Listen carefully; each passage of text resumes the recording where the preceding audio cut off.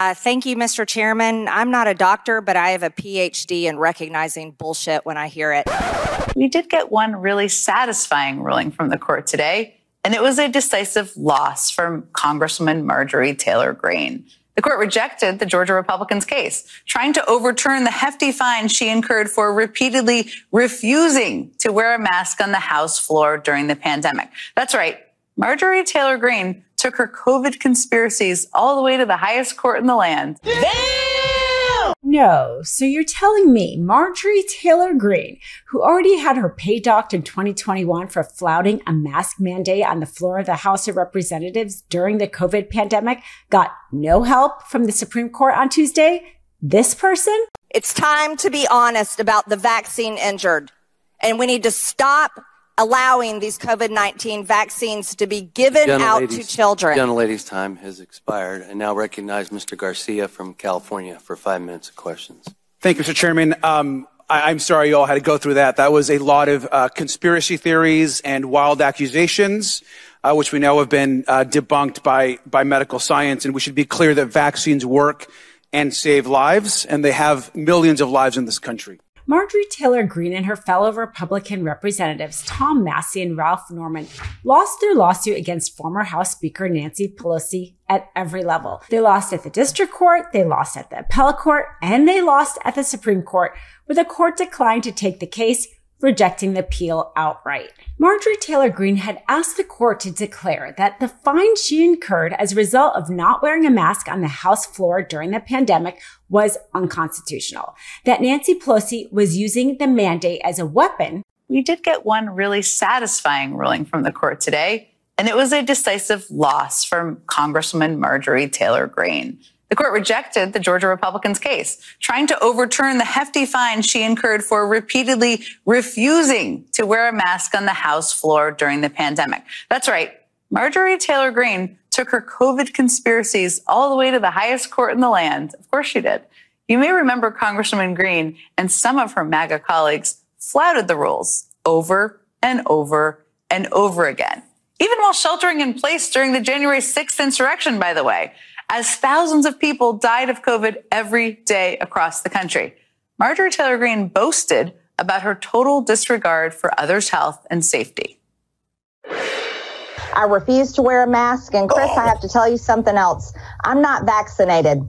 And I will be standing strong, standing up for the people across this country that refuse to get vaccinated. Eventually, it caught up with her financially. As The Hill notes, House rules fine lawmakers $500 for their first infraction with the mask mandate and $2,500 for subsequent breaches. The second one really hurts, to be withdrawn from their yearly pay. Greene racked up more than $100,000 in fines. That's a lot of times refusing to wear a mask. That is also well over half of her annual salary. So the Congresswoman and two of her colleagues, Thomas Massie of Kentucky and Ralph Norman of South Carolina, brought a lawsuit. Of course they did. Against then Speaker Nancy Pelosi and other House staffers. They argued basically that the fines amounted to an illegal reduction of their salary. They lost in front of the district court, again at the U.S. Court of Appeals, and now the Supreme Court has refused the case altogether, allowing the lower court ruling to stand.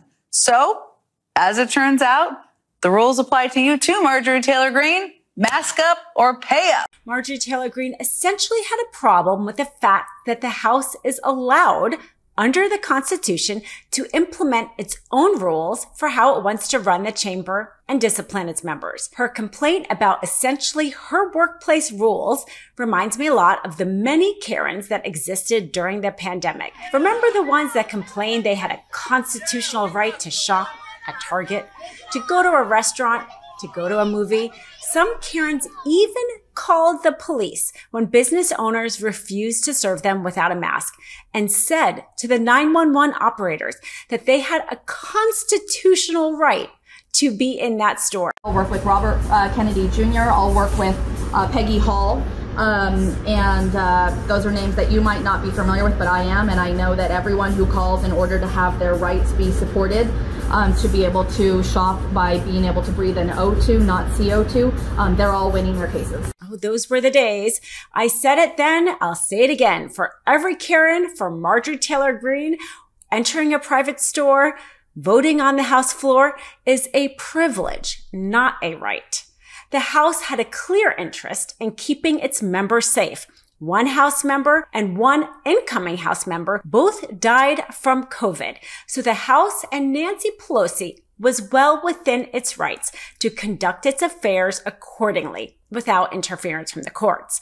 Every court, including the Supreme Court, found this filing from Marjorie Taylor Greene as meritless as every Karen who complained about not getting to do what they wanted when they wanted.